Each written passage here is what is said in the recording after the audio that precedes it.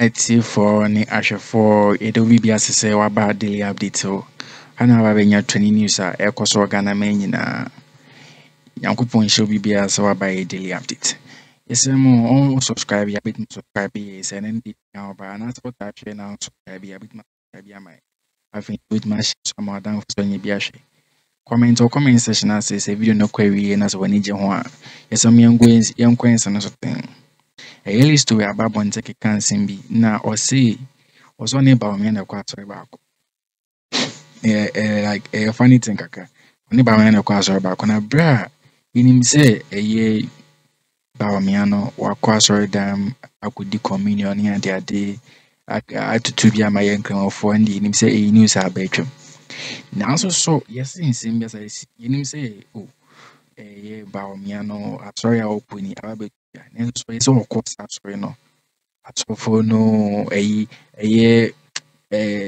sorry man no obie hu se Bawumia kulampo obie hu na no watwam hama Samira ka free ashim kakra because as obie hu se like Listo with this word we I quote or say obie hu Bawumia say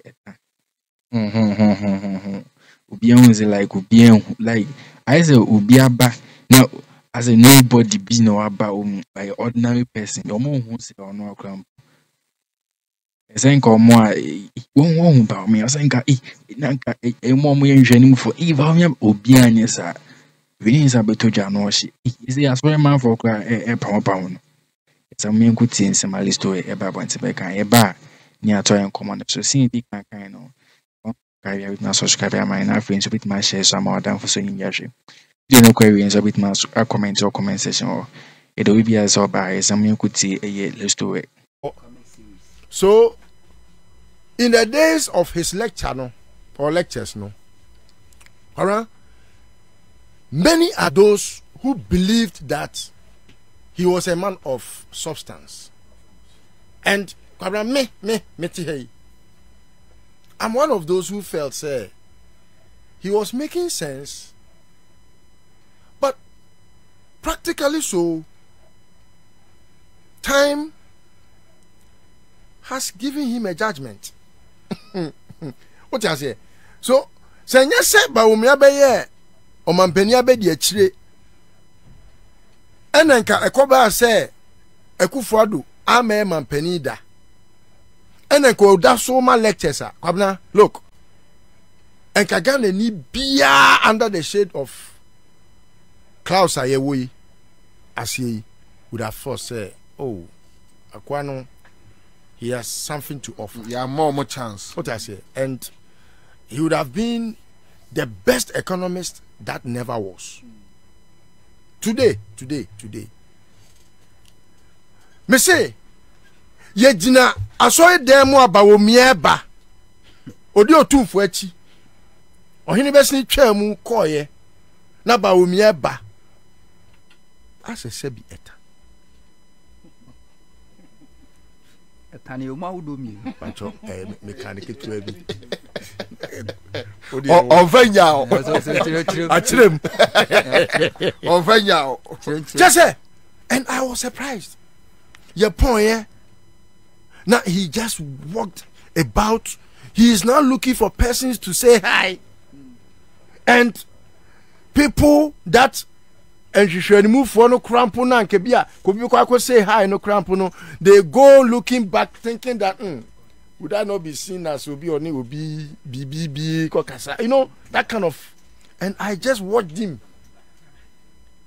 and it told me a story of how kwasia nenitia agrogu. No, sa wo hwepa wo wiase we mu pa na yesi nipa nyina ebebu nipa kwasia pa na Bawumia time buka na fo kwasia na wono da so dwene se ya dimi to the extent se wono ne akufo adomu enu akomu tira bonwo abuga na fo kwasia gitumi na onu nko so betimi Bawumia wiase we yenya betwa ebehu akokoro nkase na obi ti say Mahama sometimes it sounds so insulting to want to put the two in compare and contrast. Yeah. It's very insulting. No, what is Bawumia's record? I did just oppose that of Mahama. No, to me, try to want to put him to ridicule. Then he goes to public and look at how he goofs. In one instance, in one breath. Or say, Nyansa bie ni 24 hours. One tape, one sem ne kan you. Nyansa bie ni na nya de kra ehun hia se wo se nipa kra boso. In another breath, in one explanation. And so at the end na nyansa ni mu no orekodo. Ta di fo be kan de orekodo. Ono nyansa ni no implement ade nyansa ni mu no. Orekodo. Finance Minister, they are 2024 budget. So you can imagine, say, such a person, no? And your mammy, you pet, Anna, a bit Miama ubi, I had the oye. Did it kind a desperation? You see, why not that? Sir, obeti me Bugana for Kasia. Etimi, I a high jump. I could do baby a word. Why not that?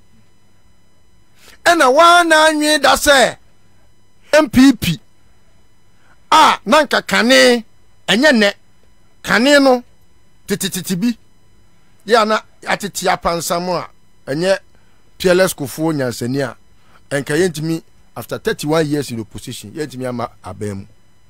No, nay say yay. And ye him the 4 years for. Akufo na abema se bi mframa ho akokoto ama ne ye to ada ho. Ama obi ehun se bibia ni emuko. Ye to ada ho.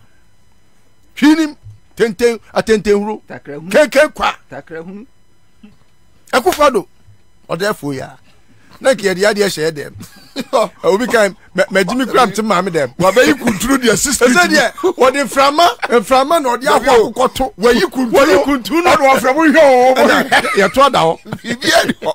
Hwinim. Takrahunu. Eti obusa ne ho say. Eti mi Bawumia pa na me ye flag bearer. Me Bawumia. Me Bawumia no, kwabna ye kan in two spaces say. Enti me pa na nyame ayi mi say ye no. Oh sa de no. Na when obusa no say enti me pa Bawumia madwiri mu ha sei. Enenne ye se me na. Omo a ye so omo ye animdifo no me nkodo ma no. Sa no obusa ne ho. So kwabna he has become a public derision. Tese wonam wana nkofo twetwe no. Why yet say kwabna me tie voice no. Na I am say as a obi yet to say Okalanom of blessed memory, But Bawumia is better than Okala in terms of comedy. Yeah, he's the highest paid comedian in Ghana. What I say? And so when you are Okala Pro Max. Yeah. Bawumia is the highest paid comedian and in Ghana. It's sad. What is John Mahama discussing? Let's put it on a very crowd. John Mahama dia okay, send your medical chemu dada no. He is one man who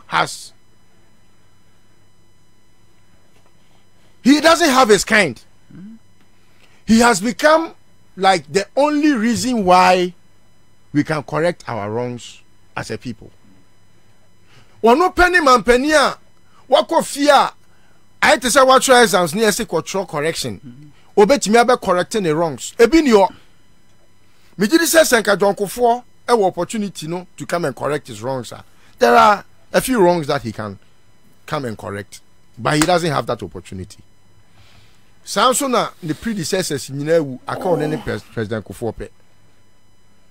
Na kwabna nipa ne ba no. He didn't just come with policies in his mind. Say me John Mahama amabe man penida arrogantly no. I want to still be the John Mahama of yesterday and say enra me ba me can say me 200 your friend is saying SHS community day schools e-blocks amamo na me buy me 123 and no crown pon me we 47. The rest of them were still under the your friend is saying at several stages of completion. Men timi anye. Me predecessor John Evans Atta Mills obeka che Ghana for say me buy me one time premium. When timi anye. John Kufuor Magalon so. President Kufuor he put up the gallon like this. Me buy me tete so. When timi anye. Rollins there yentimi nkakura. Now we no see there be politicians have been wrong in the past. We are supposed to be servants. Me pacha wo de pani ekọ afuom so won kodo pani no wonu na kire ba bia wo kodo na wo afuowura na be kire ni se kodo ha. Afuowura na kire ba bia. Enti afuowura na be kire se kodo ha de a ene ma me nkwa afuowura afo ho wo mu a wo se me me ye wo man pani ni ho. Na me ni wo mu nkodi nkita ho. Na me ni wo mu ni me ni wo mu nkasa na me musa wo mu se mo me baba ya mo akwa penny president ni nyina ne se oye akwa o man we mu enkwa nyina hene and ye friend president. But I cannot fight Dr. Bawumia so much because say okoka say President Mahama Base bia me ba me review free SHS na Dr. Bawumia so koka bia na je say person wo kire say enipa na wo de wo ba ye na ono si free SHS no review no wo ba wo be review free SHS na said President Mahama Kase oba no obe yi your friend say e-levy free wa Dr. Bawumia ntimi nka bi because enipa na o introduce e-levy no woni ni mienu na introduce e-levy no what you say eti you cannot join that discussion. President Mahama say oba or the yeah and I say sorry omna buy nti no I just say abu na e ko organize sa enkofo no man okay okay. Oh, sometimes they think Ghanaians can still live in the days of the buffoonery where obia ba no abe jimi ne ho a no oko no ya ba no everyone takes his stage no abe ya no aye comic actor no abe jimi ne ho a no oko. Embra na conversation e koso no na eye samo honto onso etizim no kase eye policy na eye Mahama dia ba na 24-hour economy no dia ba ne di eye ne beboa because obi ba no pa no bia be no bia be nwumre na so ye nim bi ntia eye MP4 no to the fiber for the MP that is Bawumia or battle against our policy no also blue economy and Gananka or the Aba and Abobi Kase and Kauka blue economy and Nanka my Mama's 24-hour economy. Nanka the comparison and no can be Maka Boama Ibicampa wait me compare now the Ubiakana Sem no what turn then you start insulting that like your opponent like in Chai and as amount no like Kevich and the palm so come on in good things my amount. Me this someone ya pinch for first video no with never comment section so you go there someone they are living it. They are living it and they know it exactly. Na erade wo come fast here na dio nana na policy by NDC as a party enye bibia say launch manifesto omunko hokra ye omunya no omunko hokra ye omumbe ho Bawumia commission bibia wi and I say MPP for adani disciples and it's omoko and omoka ho say na 24 the more they try to discredit the policy no the more a be simple ma penya e friend kwa chi eye aye once papa na o twa ne ponko bi no aye say economic take your jono why endorse why endorse din yeah why endorse na kire me one economist ana obi onim di wosika sem no nto chien wo Ghana high na wa ba bonti aka say de Mahama ka na feasible entimi nya adwuma wo Ghana na emwa Ghana nobody would do that. There be nobody else, no sane person. I say you were abadam for so bia no na dwumu da wa ena we enye policy bia o fe na akwakofa physics yakoye ho lectures Debbie ni akọ Central University Debbie na ankrofo edi traffic map dodo wa mukokodura yesi baba lectures ni asete 170 questions ni ade akoma the late Emisata onko answer famra meanwhile no lecturer no set question no ono ni answers to the questions bepem no busa no so ni answer oni bi where your policy are ordinary Ghanaian etiasie straight up ena esaya ade kra Mahama lay foundation no eda ho a obia tumi hu na se say the MPP for a shifty conversation no one will say no I don't know about Tiamo. So now let's go and attack Mahama. Good dinner time. Yeni na temenka se Mahama no kura woni credibility. I'll be to media yet. Yeah. He say oh policy no do that so many policy I don't have any problem with it. Mahama no the messenger or see a consider no as well as the message. The OC toilet could have message. Now on my show now very interesting. Yeah. Very very obviously me and trust Mahama because Mahama by ebe catch the Ghana for say obebuama teacher trainee colleges for nya hoto no abiemu. Mahama we break his manifesto no. And here fast check. Na here fast checker and da hoyi. Sasrasa. I feel crowd there say Mahama o sheba oni so Mahama ne eko kate sword for Hope City. RLG for Hope City a $10 billion Mahama sheba oni so na private company ABC ni dai that's why invited president no akwa asia that's when timi ansini dai yan fa so bono en fa mo president Mahama Africa dey say Mahama e cause in manifesto mu say oba beye for hospital wa Ashanti region na reduce pressure work on for noche 4 years as a president wa nya hwe ye fast check ye as at the year October 2016 na Afari hospital is about 90% complete no we grade same me pe angle no na me kra so de say me no mu hia sa me ha me ho nko sa angle ho Mahama ntimi 4 years into 7 years dey na wo timi ai na Ashanti no dey say 2024 Mahama ntimi 4 years into 7 years no wo dey away wo dey no wa ye e wa Ashanti. But before that, now I mean can cheer a tea for ne I have for na cheer a year Bombay one ankasa brother ya kwame I would talk I would danceman Michiano and now and you still want to believe that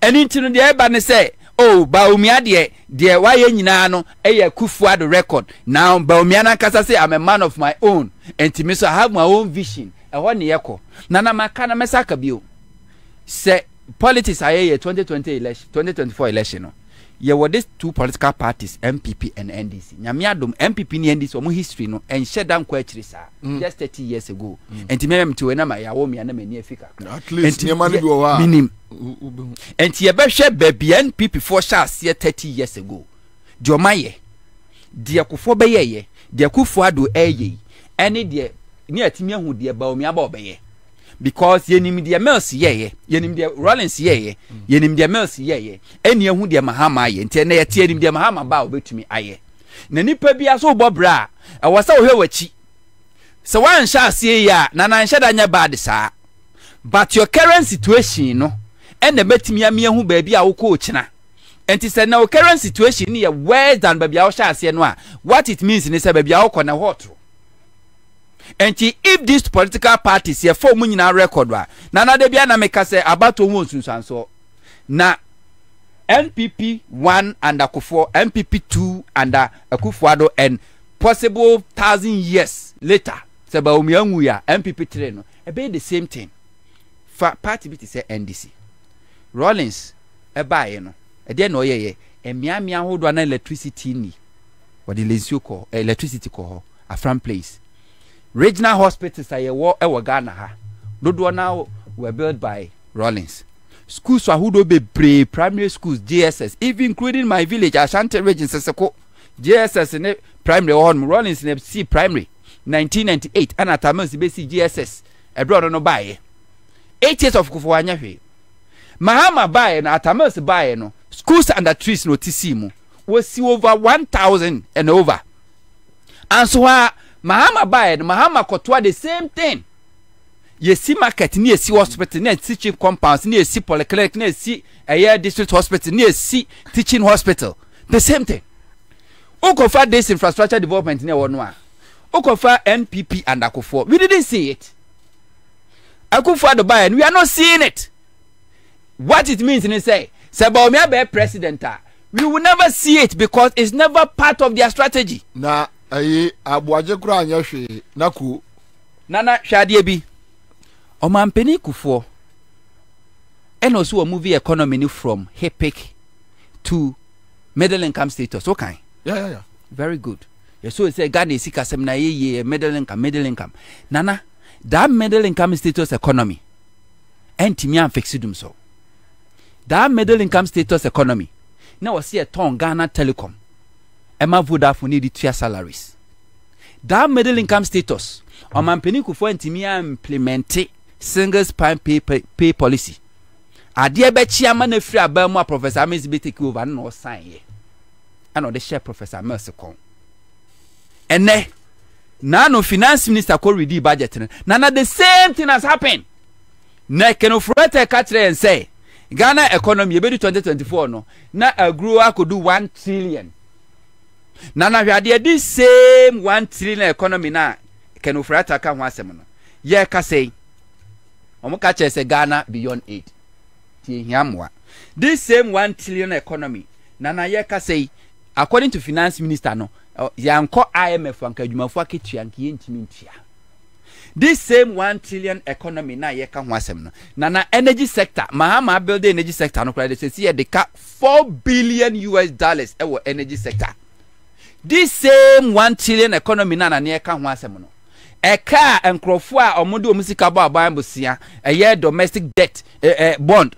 Including and Cocrafone Mirwa for Musica, a coup for the Sewon Tria, and to our Chama Mahama about 2025 no abetria. The same way single spine pay policy ya implemented, ya the share Professor Ames Kono be implemented. The same thing. And to my rain fee baby, I shall say any free baby I equal. See me a real fee baby, I shall see. Nana always a be mistake. Because political party be our ideology. Unse ne, Boabia Samoa. Ye the free MPP mono. O ka say MPP any o my Ghana interest enyo omutrim. But they be aminu me ne tena ha ne ka sa asem no de enti ne hu kan ye because wo hwe ba bi o mo sha ase ne ba bi o mo ne makona. That is where they are heading towards. That is where they are heading towards. And you don't think say Bawumia was something different bia or babeye Bawumia any she. The same way Akufo-Addo went timi anya hwe na won timi nya hwe no the same tradition ene ye de ko na no na MPP fo hu say baby adi na dru no Bawumia nan kasa ne records is there everybody and almost all the TV stations almost all the radio stations social media baby abefabia you meet Bawumia ni Samira records o ma ba so de ma ye hu o mani kwase e o mo krampo ni pe twem hu obi en hu o mo krampo ordinary person krampo ye chiam on ye chiam mo krampo hey e fa 24-hour economy na sama to chechemu so sami onya jeje kaka on so that we be comment so I think so any dey no point so that she ana anything or she with me so ya my sene be ya den nyini no share when your notification me no aba she that thing so bit me so share more down so me be a she e do be as so by daily update be she